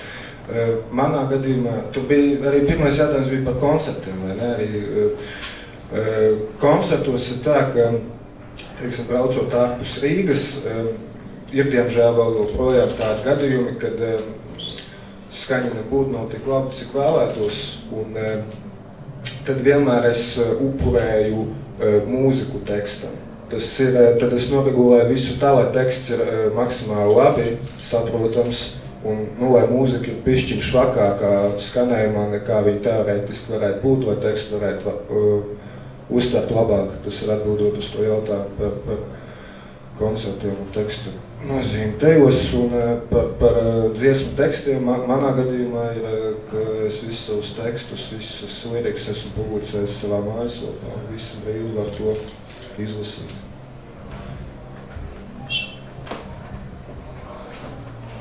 Es varu teikt, ka maziņš biju tulkot kaut kādas miroņu metālistu tekstus uz Sarunām un slepkavībām, kaut ko tāds pārējais vecums bija. Bet mēs kaut kā apzināti tos tekstus arī iekšā neliekam, lai gan viņus albumos var saprast. Un, kas ir bijis gadījums, ja kāds tur kaut ko meklē, viņš vienkārši sameklē sociālajos portālos un es viņam to tekstiņu aizsūtām, bet kaut kā, es arī, kā Dāmis pagājušajā diskusijā teicu, es tāds ļoti paškritisks esmu un es viņus nedomāju publicēt kā grāmatu vai kaut kā tā. Kā tā ir tekstiņiem. Salnākajā gadījumā mēs jau runājām. Es varu pievienoties Andžonim par to, ka mūsu gadījumā būtu tas pats teksts nav tik svarīgs kā veids, kā viņš tiek pasniegts, vai viņš kaut ko iemiksēts iekšā, vai tas, vai, nezinu, piemēram, vai viņš tiek kaut kā, veids, kā viņš tiek, piemēram, dziedāts. Pirmajā albumā mēs nelikām tekstus, otrajā mēs ielikām. Tagad, kas mums būs februārī jauns albums, mēs neliksim atkal, bet, paldies, mums liels prieks ir, ka tāds latviešu psihodēliskais mākslinieks Edgars Folks, kas bērnībā kalendārus zīmē tos pasakas, kas bija no manā bērnībā. Daudz viņu zina pēc tām zirgu kaķu grāmatām, viņš Edgaram Volosam ir zīmētos vāciņus kaut kā 90. Un viņš ir uzzīmējis katram tam skaņdarbam, mēs viņu tikāmies, kā izrunājām, un to viņu vīziju par to skaņdarbu. Tā kā tas būs tādā veidā pasniegts. Tas vēstījums.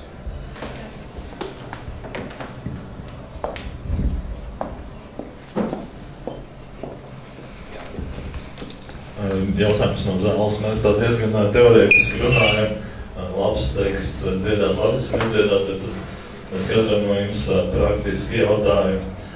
Padomājiet, nosauciet 1, 2 latviešu dziesmas, labas dziesmas, jūsuprāt, ar labu tekstu. Es tā pie sevis domāju, pirmais, kas man iešāpās prātā, ir Valožņu un Pagāmu vēstules. Tad teksts, droši vien daudz no jums zina, ir apmēram tāds. Katru rītu es saņemu pa vienai vēstulē tev sūtu, un tas ir tās labākās, un bet sliktās saņem tās pārējās, labākas ir. Es nezinu, bet, ja es tādu tekstu izlasītu, es vispār ceru nelasu, praktiski es izlasītu, domātu, nekas īpaši, bet kopā ar dziesmu ir ļoti labs un ļoti vienkārši, varbūt primitīvs, bet, tas ir, kas man pirmais nāk prātā kā laba dziesma, latviešu. Kas jums nāk prātā pirmais?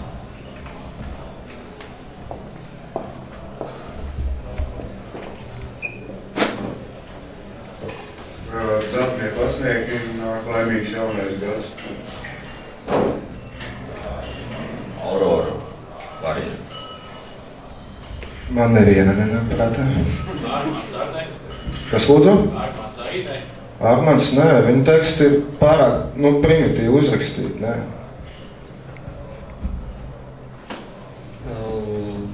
Lauris Miltis. Vienīgais, kas man ienāca prātā, bija Mārtiņa Brauna dvēselīte. Es viņu netik sen vēl dzirdēju kaut kādu grupu jaunā kaverē. Tas izpildījums bija briesmīgs, bet personīgi es nedalu labu dziesmu vai slikta. Drīzāk ir tā, ja man viņa nepatīk, es vienkārši padzēnu uz priekšu. Ja patīk, tad viņu var arī vēlreiz uzlikt, bet jā, labo dziesmu, man liekas, ir Vai slikti? Nu, grūti tā būs iedalīt pēc noskaņojuma droši vien. Tā tīri no,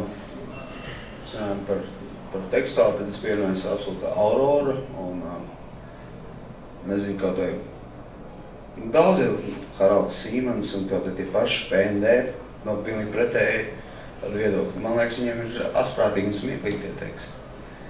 Un piemēram, Aurorai varbūt arī viņi neliekās tik asprātīgi un smieklīgi, tas ir divas dažādas fronts, bet viņas abas ielika, tas ir tāds labs piemērs. Bet es pat nevaru visus tagad ātrumā uzskaitīt. Es domāju, ka daudz labu tekstu.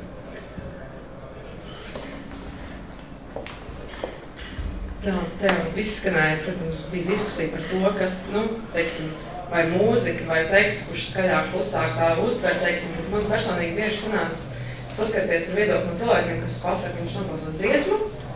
Es saka, jā, teksts ir labs, tāpēc arī dziesma ir labi, respektīvi pasakot, ka teksts ir tas galvenais, un man, pieņemsim, varbūt kā melomānē, tas nedaudz aizskarījos, uzskatīja mūzika, tad tomēr mūzika un teksts, tad vai viņš pakārtojas, vai mēs skatāmies abus kopā, bet nevis, teiksim, ja ir labs teksts, tad arī uzreiz tāpēc dziesma ir laba. Kā mūziķiem ir, teiksim, ja jūs varbūt labi skutēls, teiksim, man liekas, jūs šo diezgan skaidri atbildēja, ka teksts tomēr ir prioritāris, varbūt kā ar citiem, ja jūs dzirdat no saviem faniem, cienītājiem, kā jūs skatāties uz to? Es gribētu piebilst, es nesaku, ka teksts ir prioritāte, bet teksts nav atdalāms no dziesmas, attiecīgi, tajā mūzikā, ko es rādu, man nav tā, ka ir mūzika un teksts, tas ir viens un tas pats, teiksim, es nevaru pateikt, ka kaut kas ir prioritāte, vienkārši tekstam ir, lielāka nozīme nekā kādos citos mūzikas žanros.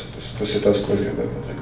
Manā gadījumā es kādreiz rakstīju vispirms tekstus un pakārtoju mūziku vienkārši tam ritmam, kāds ir tekstā, un tad es tā arī uztvēru, ka vispirms ir teksts un tad mūzika, tā klāt, lai dziesmu būtu. Bet tagad vēlāk es sāku rakstīt mūziku un piemeklēt tekstu. Tad it kā personīgi man sanāk, ka tas, kas ir pirmais radies, tas arī ir tas galvenais. Un pārējie elementi tad bišķiņ otršķirīgāk it kā. Bet es nedomāju, ka tikpat labi klausītājiem tā var savādāk likties, kas jau dzird to jau kopumu. Nē, man liekas, ka Daugavietis jau uzdodot jautājumu un sakot, iedomājieties uzrakstīt šverna vēstules uz lapas, jau daļai atbildē. Ja. Man ir vēl, es varu piebilst, iedomājieties Dambija priekšnieku uzrakstīt, un tad jūs pa vidi ieraugat, tu trifeli tāds. Skaidrs, ka tam tekstam ir baigi jābūt kopā ar to melodiju. Jā, bet tas bija vairāk domāts, teiksim, no tādas skatu punkta, ja mūziķis raksta to dziesmu ar prioritāti, teiksim, tomēr es rakstu mūziku. Tas vēstījums izskan cauri mūziku, vai tajā brīdī, kad izskan apgalvojums, jā, tāpēc, ka teksts ir labs, tad dziesma ir laba, vai tas nav kaut kādā veidā, teiksim, aizskaroši. Tagad tu kā fans nostāda, teiksim, to mūziku tādā otrajā plānā. Tāda runāšana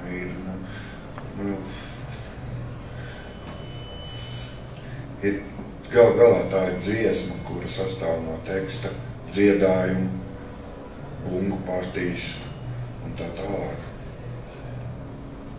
Un tad tur runāt jau var, kas tur ir svarīgāks, kas mazāk, bet,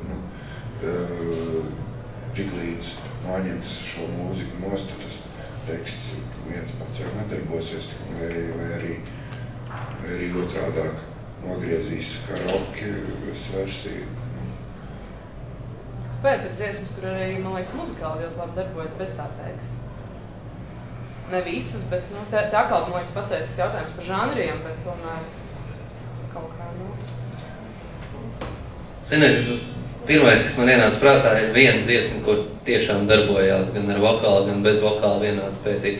Tā ir Edvarda Grīga Solveigs dziesma no Pērginta. Vairāk man gluži tā, ja mēs tikko par karaokes variantu runājām, īsti nenāk nekas prāt. Tev atkal jāskatās arī kā tā dziesma, teiksim, kāda ir viņas kompozīcija. Protams, ja mums ir pants, piedziedājums, pants, tad viņš izklausās, teiksim, karaoke, tas vairāk iet uz kaut kādiem eksperimentālajiem žanriem,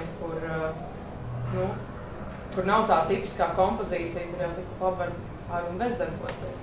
Vai nevarētu būt tā, ka dziesmu tekstiem ir daudz lielāka nozīme tādos vēsturiski un politiski un sociāli uzpunktos, kad mūziķi apzināti izvēlas, ja mēs runājam par Latvijas vēsturi, tad arī mirklis, kad teksts, runājot par to, kas arī jautājumu no zāles izskan, ka teksts ir ļoti skatāms arī ārpus dziesmas, arī drukātā veidā, kad mūziķiem bija daudz aktīvāka sadarbība ar dzejniekiem, un tur patiešām bija liela nozīme, tā saucamajai Ezopa valodai, un kad vēstījumi bija pilnīgi skaidrs, un vēstījumam bija jāsasniedz to klausītāju dažādos veidos. Vai nevarētu būt tā, ka mēs vienkārši šobrīd atrodamies tādā vēstures posmā, vai sabiedrībā valda tādas noskaņas, kad nav nepieciešams tekstam būt tik koncentrēti vēstījošam. Un līdz ar to ir vairāk pieļaujamas spēles, rotaļas, vairāk ir pieļaujama situācija albumos,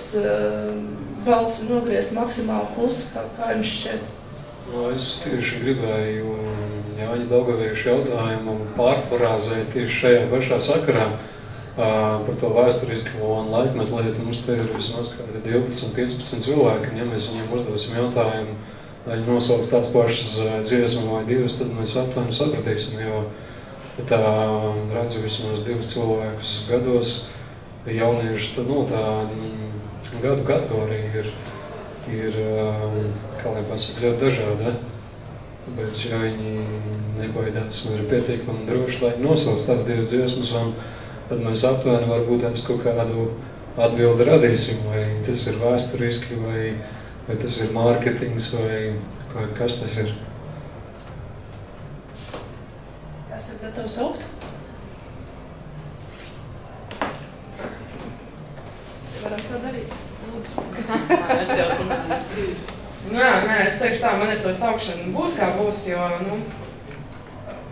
vai es skatoties tiešām uz tekstiem, kas ir arī, es varu teikt, es esmu, teiksim, jau brīvvalsts paudze, un varbūt man tie sociāli, tie spēcīgie teksti, kas izskanēja dziesmās, varbūt pirms man laika, kas ir 70. gadi, varbūt man tas tā neeskat, bet jebkurā gadījumā, vienalga par kuru laiku posmu runājot, es nevaru nosaukt, teiksim, tieši šis vai tieši šis, jo, es tomēr uz mūziku un konkrēti dziesmām vienmēr skatos daudz individuālāks. Nevar pateikt tieši šī dziesma šo tekstu. Man strādā tāpēc. Citiem tas ir savādāk. Ja bija tādi viedoklis? Jā, man ir viedoklis. Es vienkārši pagājušajā nenormāli sāku domāt par latvisko identitāti un no tām visām izvietošām sekām. Un es kā 80. gadu bērns, protams, 90. gada sākumā ļoti aizrāvusies, biju ar jaunu mēdis un atbildot uz jautājumu par dziesmu, ka viennozīmīgi jāsaka piekulis skrien debesīs.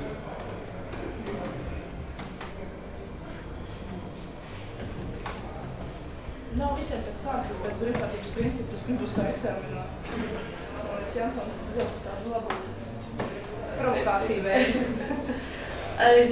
Man jāsaka, ka man ir drusku tāda atšķirīga situācija. Es ārzemes latviete, uzaugu Amerikā, un tādēļ es klausījos kādu vecāku mūziku, kas bija tautas dziesmas un ko mēs tur bijām dzirdējām, bet arī Bob Dylan, un tas visvairāk, es domāju, Blown in the Wind ir tāda dziesma, kas teksts ir pilnīgi kaut kas neiedomājams un ļoti uzrunā cilvēku.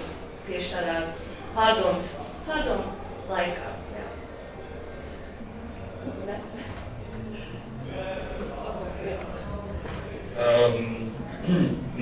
Man kā latvietim atkal liekas, ka Bunkurs 13 ir tā dziesma, kas ir kaut ko baigi aizķer. Es nezinu, varbūt sievietēm ne, bet vīriešiem gan.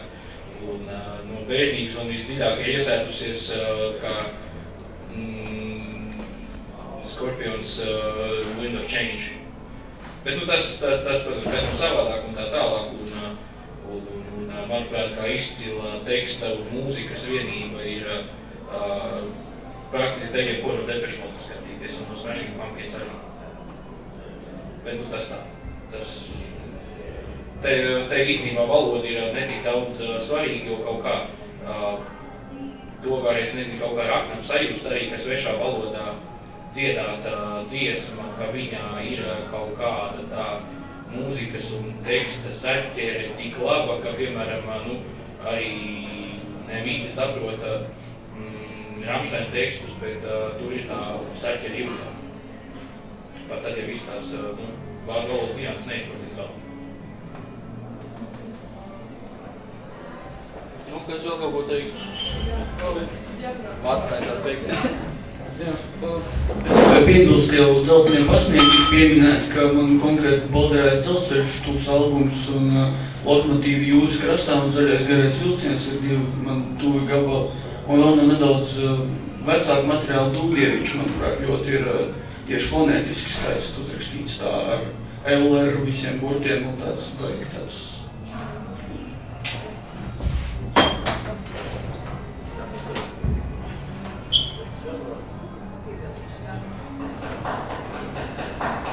Man pirmais, ja ir runāt vārds un teksts un mūzika var iet kopā, un tā tiešām uzrunā ir nāk prātā Aurora un Valdoša pildu pagalma.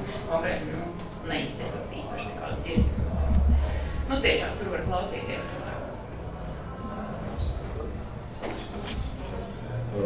Es arī domāju par tekstiem, tad uzreiz, tur ir jārunā par tekstu autoriem, un Ritos Diskačs, protams, izcils dziesmu tekstu autors, un Mārtiņš Korsietis, kas mums vēl nāk prātā. Tad ir jārunā par autoriem angļu valodā, joprojām man nav tik labi, lai es varētu izprast niansēs daudzus tekstus, tāpēc mēs varētu runāt par krievu mūziku, bet, ja ir labi teksti, tad mēs jau daudz maz orientējamies, kas ir tie labie tekstu autori. Un es domāju, cilvēki arī jūt, vai viņiem ir izglītība, vai nav, viņi tomēr kaut kā jūt, kas ir labs teksts, kas nav, kas viņus uzrunā, kas ne. Es tikai gribēju pievērst uzmanību par šo cilvēku pašvadību, to saka, apziņas fokus, piemēram, man šobrīd, es nedomāju par to lielākā laika posmā par dziesmu, kurā es atceros vārdus. Man paliek prātā pēdējais spēcīgākais teiks, un es redzu skuteli, tad pēdējais es uzreiz galvā dzirdu lēmē trausli, tas, kas šajā brīdī man visvairāk rezonē. Es vienkārši gribēju pateikt to, ka tas, ko cilvēks saka,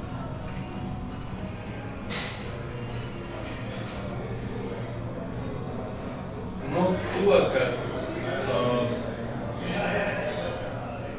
izpratne par to, kas laba mūzika individam ir relatīva lieta. Viņi mainās laika gaitā, mainās no apkārtējās vides konkrētā laika posmā. Piemēram, šobrīd, kā jau es teicu, es skutelēs dzirdu lēmu trausli visu.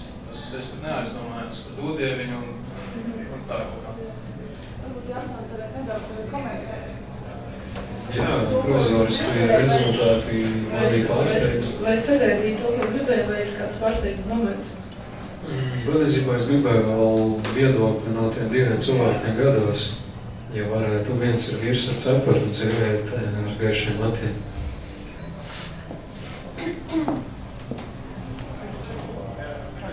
Uzreiz pateikt kaut ko. Mēs zinu, ka piemēram iepriekšējais Skaitmačera albums, es 7. gadā laikam uznāju, bet tur bija daži labi teksti iekšā. Arī tas tā latviešu tautas variants arī. Bet viņiem arī no tiem saviem bija tā pāris labi gabali, bet viņi arī tā nestāv. Vispār tas viņam, man liekas, ir labākais albums, kas viņš uznācis. Tas jaunākais, tas bija ar to kur par tas, man liekas, iepriekšās uzšāks. Es domāju, Zobens dziesmas, kur bija tikai... Nē, Zobens dziesmas, tās es esmu. Bērni galvi? Jā, tas albums.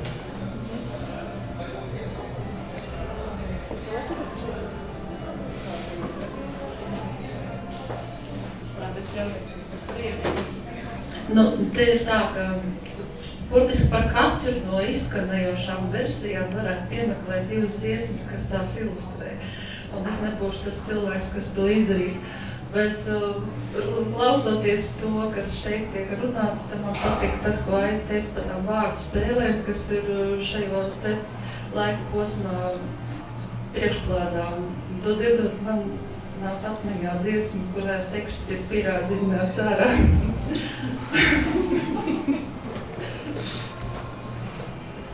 Nu, es pišķiņi apkopoju vēlreiz rezultātus, un es domāju, ka visi klātesoši ir dzirdējuši dziesmu par rajonu, Ozolu dziesmu. Vēl varētu to pašu Udieviņu vēl pāris nosaukumus minēt, un es vienkārši aizdomājos par to mājas, cik daudz tā mūzika vai dziesma tiek skalota, un cik daudz pēc tam viņa atcerās, un tajā pašā laikā cik daudz, teiksim, ir tās pašas Jāņa pieminotās torņa grupas un mākslinieki, kas nav lielākā mērā, teiksim, skandētas šaurākā lokā, un varbūt, ka tur tie teksti ir burvīgāki un ģeniālāki nekā teiksim, tagadēji popmūzikā vai kaut kā tā. Un kāpēc es gribēju to aptāvēt, tāpēc, ka, cik cilvēki tik viedokļi, un katra paudze dzīvo ar kaut kādām savām vērtībām. Viena piedzīvo to neatkarības atjaunošanu, vai ne? Viena piedzīvo kaut kādu padomju savienības sabrukumu meiteni, kas Bobu Dilanu klausās, teiksim, vispār savādāk to visu star. Kā tas arī tāds īpatnējs vides, vietas un laika aspekts. Kā tu, piemēram, vērtētu to, cik daudz ir mainījusies mūzikas vide, viens neatkarīgā vai populārāk nedaudz pēdējo, kaut vai 5 gadu laikā vai 10 gadu laikā?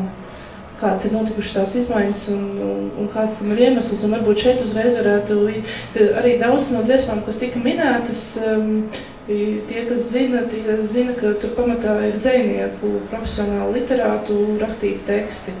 Un, ir atsevišķi gadījumi kā Diškačs, protams, kurš nenoliedzami ir dēvējams arī kā dzejnieks, kur teksti ir tik profesionāli un augstā līmenī. Bet kā ir, kāpēc tā sadarbība iespējams ir pēdējā laikā nedaudz mazinājusies? Un varbūt arī Jans varētu pastāstīt par savu nonākšanu pie Raiņa tekstiem, kas varbūt absolūti nav tāds tipisks gadījums, jo mēs zinām visi, kā mūs mēģināja un mēģina piespiest mīlēt Raini, un šeit ir cilvēks, kurš to mīlestību izpauž metaforiski izsakoties brīvprātīgi. Man patīk Raina teksti, man likās, ka viņiem ir jāskan dziesmās. Un vispār, manuprāt, ir daudz labāk arī kaut kādām jaunām grupām izmantot labus dzejnieku dzejoļus, nevis, ja nav dotība, mēģināt pašiem rakstīt tekstu tikai tāpēc, ka dziesmā it kā jābūt ir tekstam. Tad labāk vienkārši vienu vārdu, sev būtisku vai divus atkārtot un emocijās un enerģētikā savu vēstījumu pasniegt.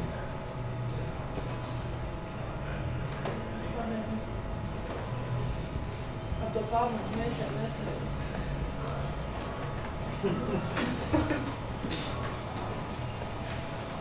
Īstenībā, man liekas, neviens no mums ir štukojis par to, kāpēc kaut kādos plašāku sociālu procesu laikos tā mūzika dziļāk uzrunā. Man ļoti mīļš ir krieva roks un viss tas, kas tapa 80. gadu beigās, 90. sākumā, nav Tils Pompīlijus, kino un DDT un tā tālāk. Un kāpēc tas nopļoku, teiksim, jā? Kāpēc, teiksim, Diskačs un pērkons ar Meldalu vārdiem tajos laikos, tā baigi uzrunāja. Un ziniet, kas ir interesanti, kad tas nāk atpakaļ, iedod tādu impulsu par to padomāt, ir šobrīd tas, uz nav Tils Pompīlijus uzliktais tas klips, ka jāparakstās par krievu valodu. Un visi dusmojās, bet es nedusmojos. Es patiešām jūtu tādu loģisku empātiju par to, ka, rekur cilvēkiem ir ap ko mobilizēties. Viņiem ir, tas kaifiņš, jā, jo, protams, ka tas kaifiņš no dumpja, viņš ir daudz, tāds patīkamāks un izbaudāmāks nekā, teiksim, iet uz darbu, rūpēties par ģimeni, būt atbildīgam un tā tālāk, vai ne? Un no šī viedokļa es tiešām varu tikai piekrist, ka laikos, kad nav lielu sociālu satricinājumu, nav tādas vispārīgas vajadzības pēc identificēšanās ar dumpja dziesmām. Tur neko nevar darīt. Un jocīgākais ir tas, ka pastāv kaut kādi atsevišķi gadījumi mākslīgi to veidot. Es ar tiem saviem draugiem popsoļkiem, par kuriem es pirms tam runāju, jā, man arī ir bijis pieredze, kad nāk un biksta, kaut ko pasakam sliktu par kapitālismu. Kaut ko baigi sliktu par kapitālismu vajadzētu, jā. Kā mēs te visi skrūvītis esam, jā. Nevar sarast, un nāk cilvēks, kurš, īstenībā viņam viens vienīgs mērķis, izdot albumu un tik daudz nopelnīt, jā. Uz to, ka kapitālisms slikts, jā. Un man liekas, vēl viena lieta par šo te runājot, ko mēs varētu ņemt vērā, par ko mēs varētu padomāt. Es nesaku, ka tas ir labi vai slikti. Es domāju, ka ir tāda maigais samtainais dumpis. Viņš pastāv šajos laikos. Jā, ir Gaujortam dziesma par vienu vīru, piemēram, jā. Ir Šubrikam ir Hospitāļa ielā tā cilvēks no zāles. Tas sociālais, viņš kaut kur ir, un tas krūtums, tas foršums, tas tiešām tas ārprātīgi skaistais, trauslais, talantīgais variants ir pateikt viņu tā samtaini. Tāpēc, ka tas kapitālismu beigās neko tādu neskāp. Kapitālisms ir labi. Es atbildēšu uzreiz jautājumu. Tā tendence, ko es esmu pamanījis pēdējā pusgada laikā, tieši tas akcents nav, protams, ne bez iemesla akcents uz latviešu valodu, ka bija, man liekas, 4 diski no rapmūzikas, Reliksīcijā, Radikāla un Puķi gars, man liekas, un nemaldos. Visi latviešu valodā un visi par skarbajām sociālajām tēmām, es teiksim, tagad tiek apzināti bakstītas un tā tālāk. Lai gan es negribētu tur tajā nacionālajā būtis, kurā kaut kādu pagali likt klāt, jo, man liekas, ka vajag izdomāt, kurā brīdī tu manipulē ar viedokli un kurā brīdī manipulē ar tevi vai kaut kā tā. Kad tas dulpienieciskums ir forši, bet viņš ir forši tad, kad tu esi pūlī, bet tad, kad viens pats pie sevis domā, par ko man ir jāiestājās vai jānostājās, es tajā brīdī vienkārši ieslēdzu mūziku, nevis draugiem LV rakstu runā sadaļā, ka balso par to, cik tāda ir tas, vai nebalso vai kaut kā tā.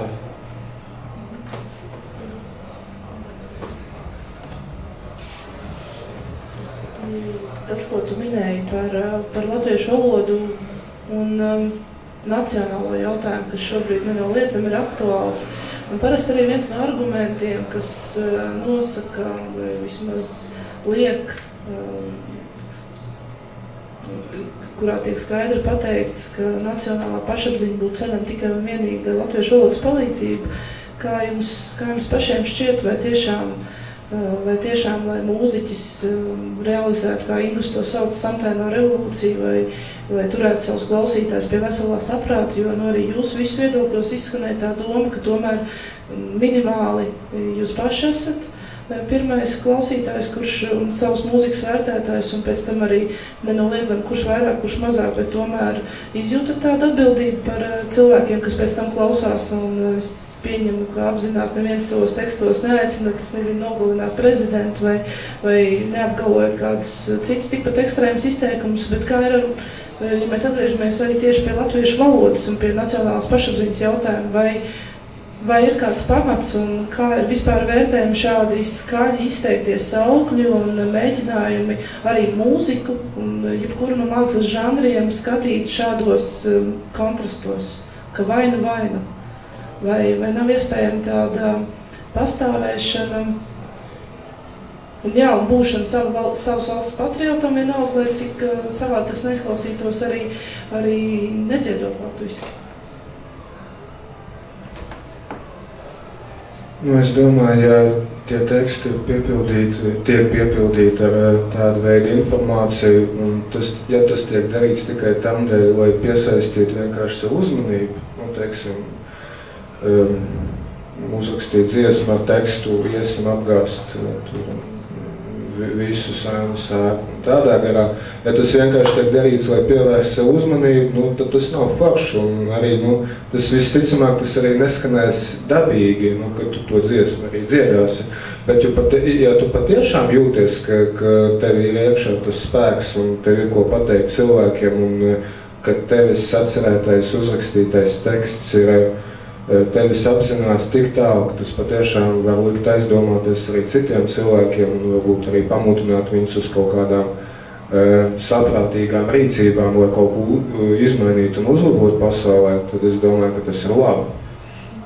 Ja teksts ir piepildīts ar tādu veidu informāciju, bet ja tas tiek radīts tikai, lai pievērst sev uzmanību, tad, tā kā kolēģis pirmīgi teica, ka tev tur nostā kapitālismu, vajag uzrakstīt kādu rindu, tad tas nav forši. Piemēram, man ir kaut kāds noteikts skaists draugi, kas, piemēram, anarchisti, kam senvairs no 18 gadi, un viņiem vispār neinteresēts valsts patriotisms. Taču, ja mēs tā tīri teorētiski to skatāmies, un, piemēram, visas tās zviedru popgrupas, Āba, Roksete, kas tur vēl viņiem ir tagad, tas Knife, Ace of Base, ja bija tāda. Viņi visi muzicē angliski, un es domāju, viennozīmīgi viņi ceļ skandināviem pašapziņu. Arī tāpat, piemēram, ko es varu teikt no tāda, teiksim, eksperimentālā roka, metāla skatuves. Piemēram, Zviedriem ir Cult of Luna, Dāņiem tāds Kellermenš, ja viņi jauna grupa, viņi muzicē angliski, viņi ir tajā savā scēnā atzīti.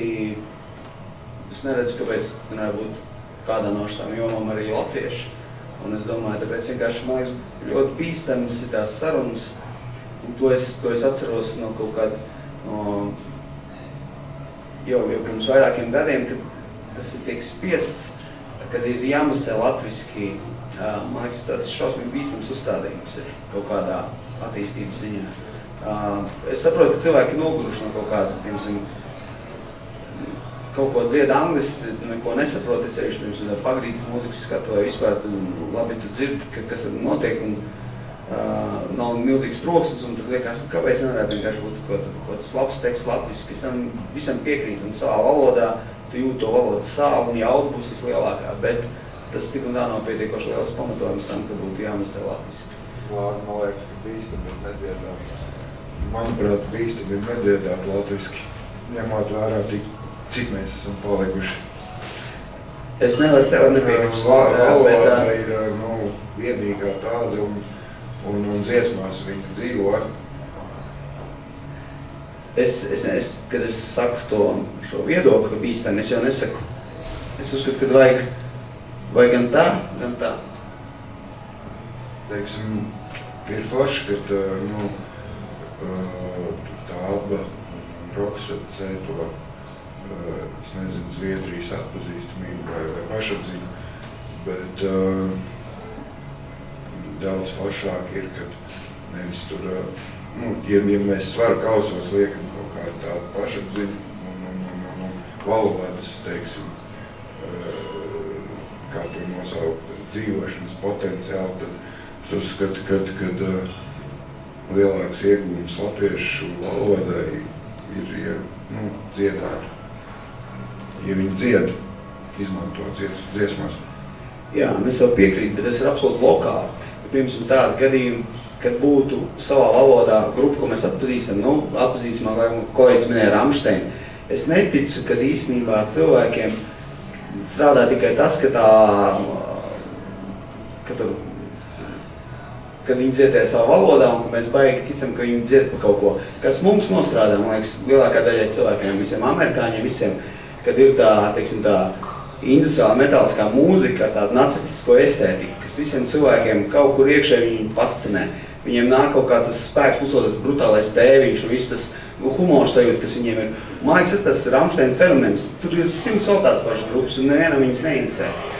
Tie paši Siguros, ko mēs zinām, noteikti varbūt vēl kaut kādi, piemēram, pēkšņi kaut kāds hits ir deju mūzika, kaut kāds afrikāns, kāds nēģers un iedziedājs, un tad šausmīgi likās interesanti, kā tur tāda cilts atrast vienu, un tad viņi ir ar mūziku iespēlēt. Tie tādi atsevišķi fenomeni, kuri nostrādā noteiktā situācijā, bet kopumā tomēr man liekas, ka viennozīmīgi šeit lokāli Latvijā, to, ko es teicu par to pašā sākumā, to adresātu, ja, piemēram, ir ceļš kādiem bardiem vai kam, ja viņiem ir tāds Vysockis, kas dziedāt angliski, tas būtu absurds. Tur tā mūzika apakšā, tur kāds ģitāra tur spēlē, kas varbūt diezgan pat sarežģīti, bet tur nekā nav.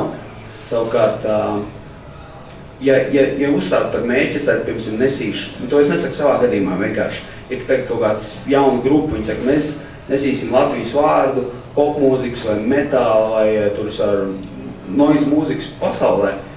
Man liekas, tas ir atbalstāmi. Tas ir ļoti svarīgi nišs, kuru nedrīkst. Viņi var arī baigi viegli tā iznīcināt, teikt latviešu angliski, tas ir pilnīgs mūrs, ka tas nekam nedara. Un tad sanāk, ka tā iekonservējās tā vide un nav nekāda spēriena no ārpuses, nekāda cilvēki tikai atrodas šeit, viņi, piemēram, tad sanāk tā, ka viņi nostās internetā, kur citur dara tā, un mēs mēģināsim to atdarināt, kas vispār ir arī latviešu tādas populārās mūzikas absolūti, man liekas, problēma. Man šajā sakarā uzreiz būtu jautājums Voicekiem, kuri arī ir daudz koncertējuši ārpus Latvijas un pamatā dziesmas taču ir latviski. Kāda ir tā pieredze? Nu, Voicekam viss vienkārši. Man bija vēl, protams, doma dziedāt vienu brīdi arī latgaliski, tā reģiona tāds savā ziņā patriots un tam līdzīgi, bet kaut kas man tajā mīkstinājumā visā višķiņ likās tāds maz drusciņš šūpojoši. Nezinu, Somijā mūs klausījās, dejoja, neklausījās noteikti dziesmu tekstus, bet gan somu metālisti, gan kaut kādi dīvaini troļi un īpaņi, teiksim, mēs esam spēlējuši. Mēs vienmēr esam arī teikuši, ka mēs varam nospēlēt gan kāzās, gan bērēs. Kāzās tiešām esam spēlējuši, bērēs nav gadījies. Bet negribētu arī izteikt, mēs to iesakāt.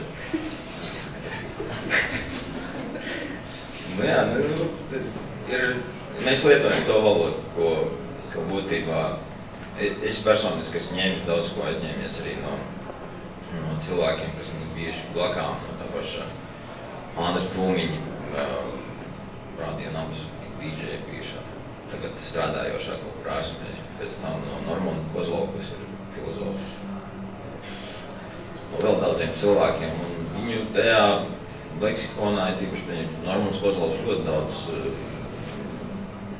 liek kopā tādas, kā varētu teikt, kalambūras, gan latviski, gan krieviski, gan par to, gan par šo.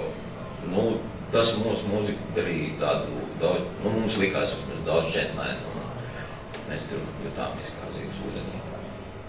Tas arī būtu visu.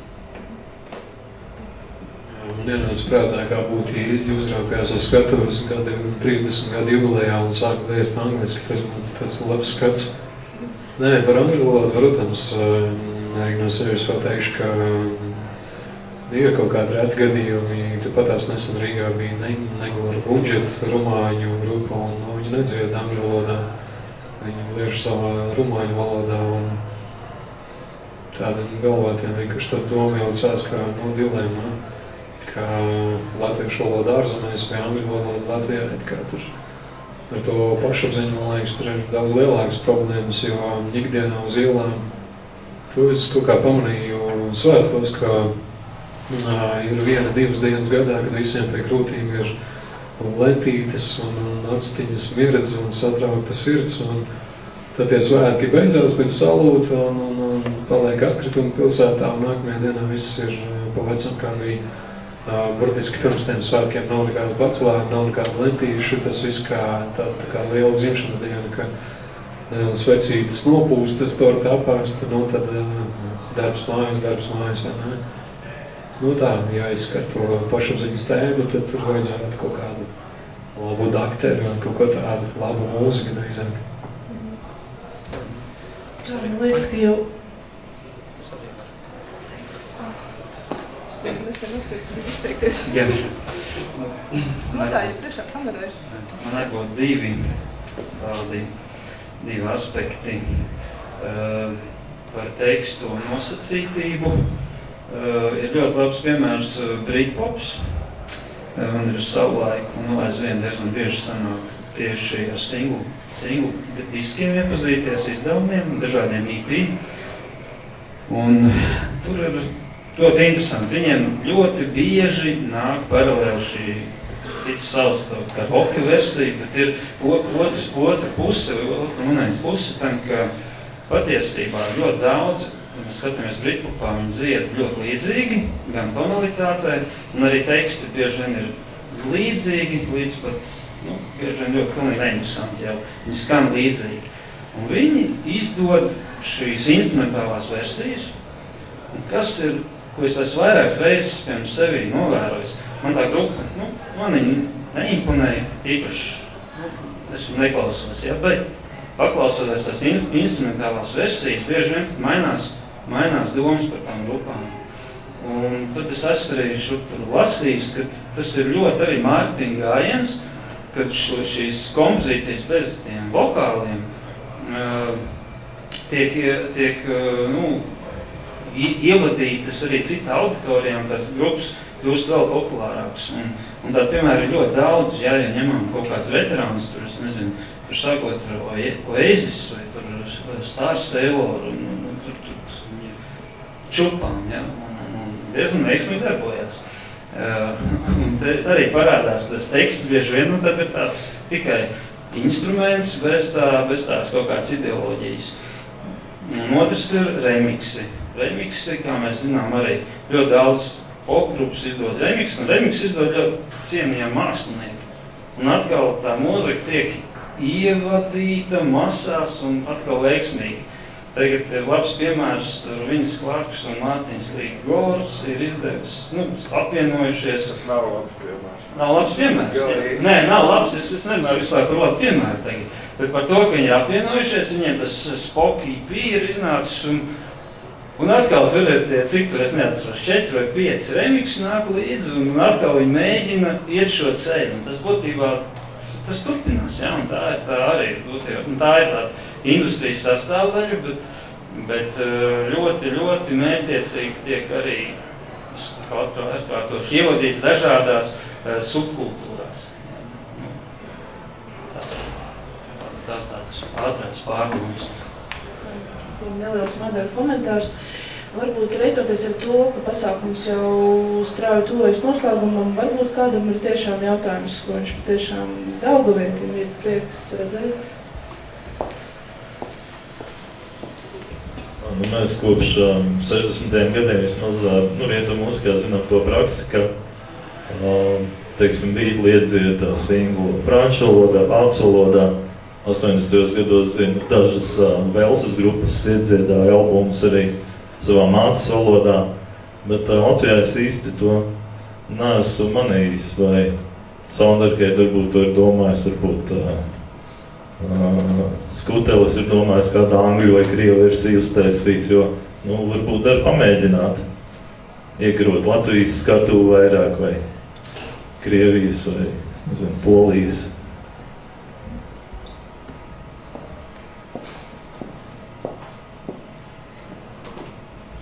Es īsti nesaprotu, tas bija jautājums, kāpēc es netaisu singlus angļu valodā vai krievu valodā, vai tas ir mudinājums, ka man vajag to sākt darīt. Vai es par to domāju? Nē, manā gadījumā noteikti nē. Jo es jau pirmie teicu, es neesmu īsti mūziķis. Es nevaru savu nosaukt par mūziķi, attiecīgi. Es kā MCs, es pārstāvu tos cilvēks, kas ir man apkārt, to savu paudzi. Un es ar savu paudzi runāju savā valodā, tas ir latviešu valodā, latviski. Es negribu uzrunāt savu paudzi ķīniešu valodu, ķīniešu valodu, vai spāniski. Es neesmu vispār apsvērst tādu iespēju, un es šaubos, vai es kādreiz kaut ko tādu darīšu. Tas ir pirmais mans ētiskā puse. Otra puse arī, pat ja es gribētu kaut ko tādu darīt, tas būtu ļoti sarežģīti, jo uzbūvēt tekstu, teiksim, krievu valodā tik augstvērtīgi, ka es viņu varu izveidot latviski, man vajadzētu ļoti ilgu laiku, lai es vispār iemācītos to izdarīt. Tas prasītu, tiešām, pat ne mēnešiem, pat gadiem, tas prasītu ļoti lielu darbu. Un darīt to darbu tikai tavu mudinājumu dēļ, vai tāpēc, ka man tas būtu varbūt teorētiski interesanti. Nē, es par to neesmu nekad domājis.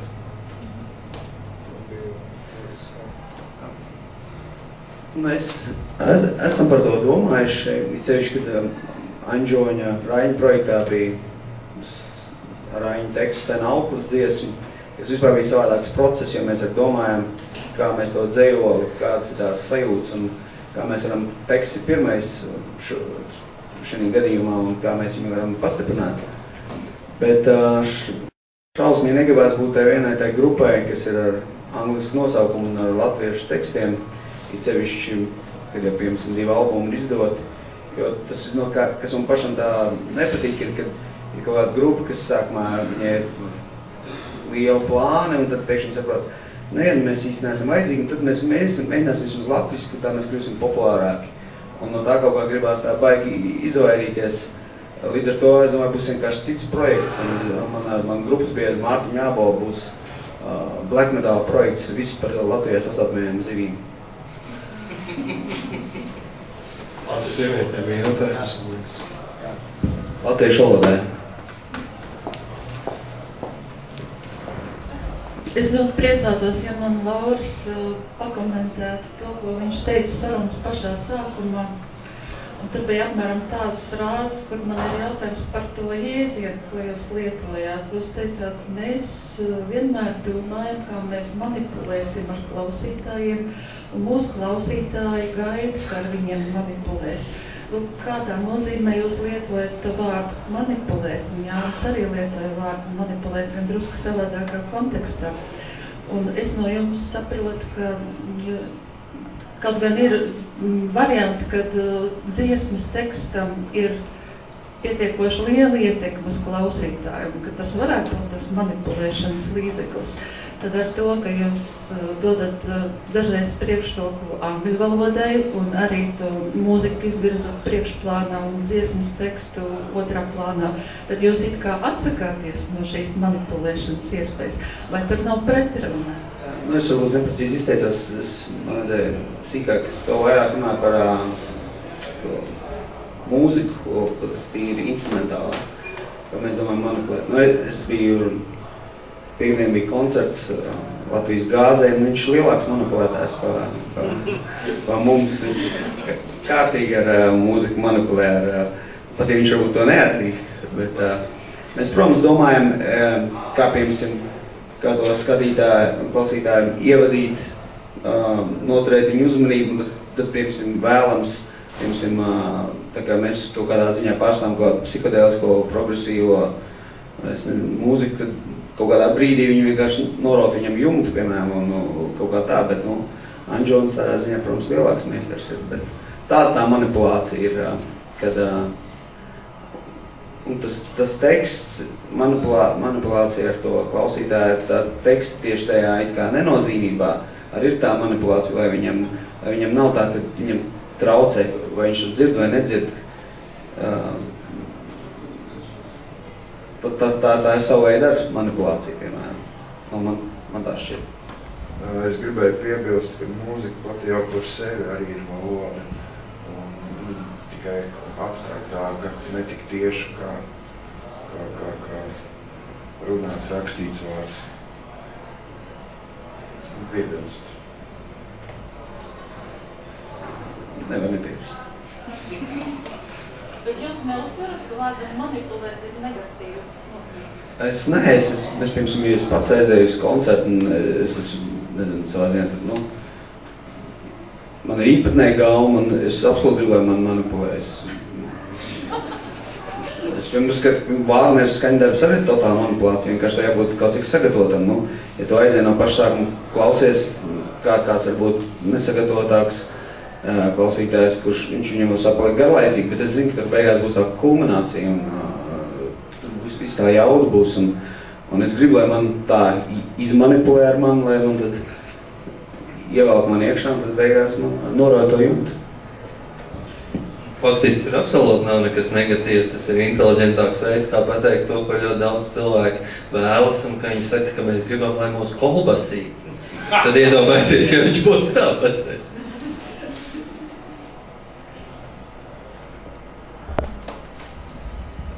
Varbūt par spīti tam, ka atkal no vienas puses tika skārts ļoti liels apjoms dažādu tēmu, niansētu, skaļāku, netik skaļu, mēģinot to visu nedaudz savilkt kopā. Man šķiet, ka ļoti labi parādījās, kaut arī tiešā tekstā jūs atteicāties izdarot atsevišķus gadījumus, atzīt, tomēr piederība noteikta mūzikas žanram vai noteiktai mūzikas videi arī lielā mērā ir ietekmējusi jūsu attieksmi pret valodu un pret to, kā valoda saskan, saspēlējas un tā tālāk ar mūziku.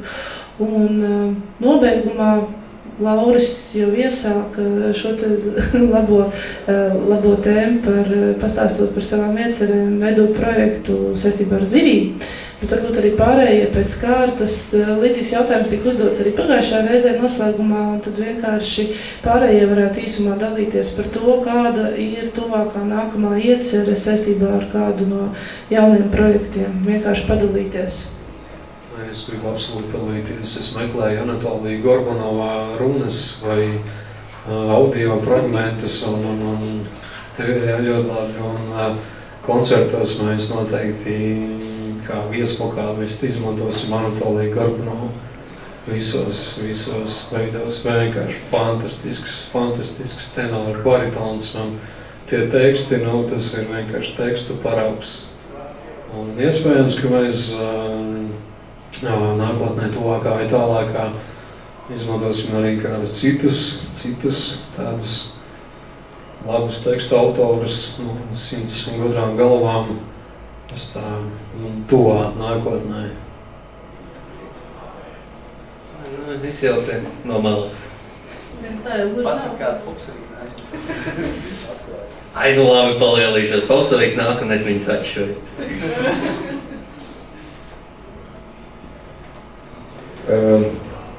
Es neko konkrēti nepateikšu, ko es tālāk savā muzikālajā darbībā darīšu. Vien piebildīšu to, ka tas būs latviski noteikti. Un vēl es gribēju piebilst par mūsu šī vakara sarunu to, ka es domāju, ka mēs klātesošie šovakar nevaram izlemt, vai tad vajag to visu mūzikā, to tekstu veidot latviski vai kādā citā valodā. Tas tomēr paliks katra paša ziņā, un arī, kā jau tu iesāk teikt, ka arī no žanram tomēr ir kaut kāda nozīme tajā visā. Tad par Voisku, kur ir mirusi, tad atlikušie šī kuģa dalībnieki taisās turpināt savu muzikālo darbību latviski, un arī kaut kā varbūt savādāk. Kaut kad parādīt, varbūt kādā 2012. gadā, februārī varbūt kaut ko, kas būs saskrāpāts. Es tagad rakstu jauno Latvijas gāzes albumu, kurš būs instrumentāls un sauksies Kompresors 2012. Atvainojos, ka man vēl pielēc, bet es atcerējos, ka nav jau tik traki. Un šonedēļ sestdien Liepājā grupa VALODA prezentē savu albumu, kur daži mani tekstiņi arī. Labi, paldies. Paldies jo sevišķi runātājiem visiem, kas atnāca. Paldies arī tiem, kas klausījās un šoreiz daudz aktīvāk man par lielu prieku iesaistījās sarunā. Un, kā jau teicu sākumā, saruna nebeidzas. Paldies!